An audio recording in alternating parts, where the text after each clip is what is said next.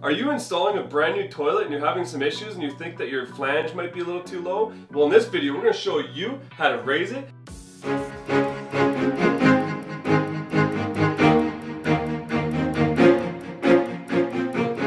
Hey, welcome to Plumbing Gurus. My name is Carson. On this channel, we strive to save you money and keep you informed with all the proper plumbing practices. So if you're new to this channel, don't forget to smash that subscribe button and let's plunge into this.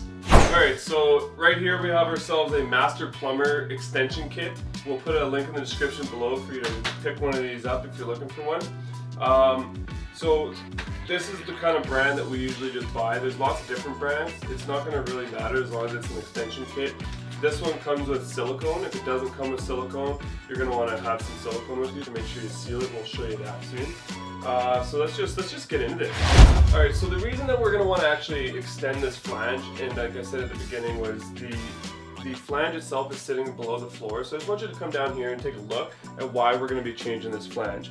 So if you look here, this is actually sitting a little bit lower here. So if you go to put your horned wax seal on here, it's probably going to be too low, so then a lot of times a lot of guys will actually just they'll put on another wax seal without a horn.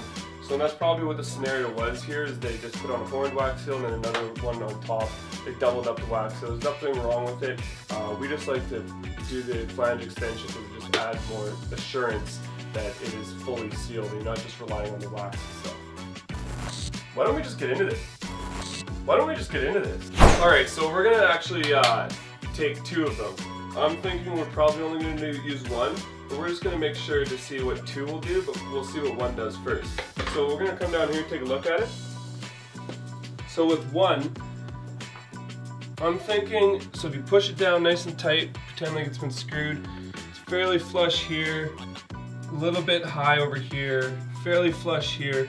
So it's actually pretty flush all the way around, and then if you were to add another one, you're just going to be sitting a little bit higher. So like there's nothing wrong with having this second one on there, but for me personally, I'm just going to use the one because I like to have my flanges flush with the floor so that I can use the horned wax seal, because that's our preference.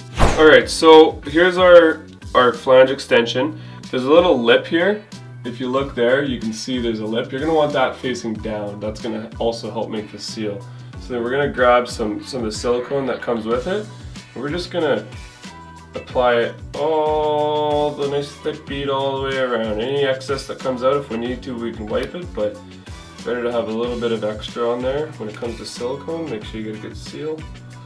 It's not on like a finished product, so it just doesn't matter if it spews out a little bit. You're better off having a good, nice amount of silicone.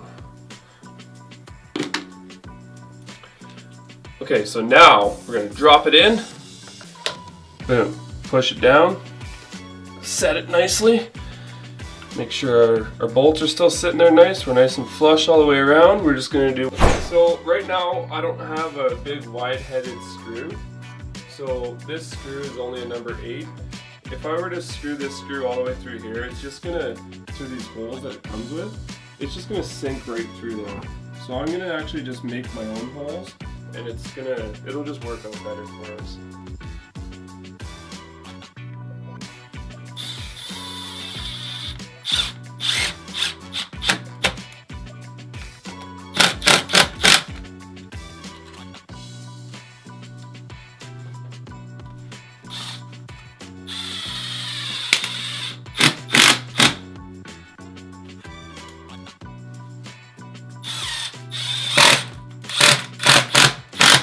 Drill's got power.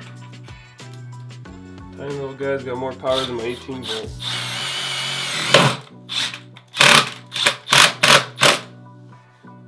Okay, now that's screwed down. Let's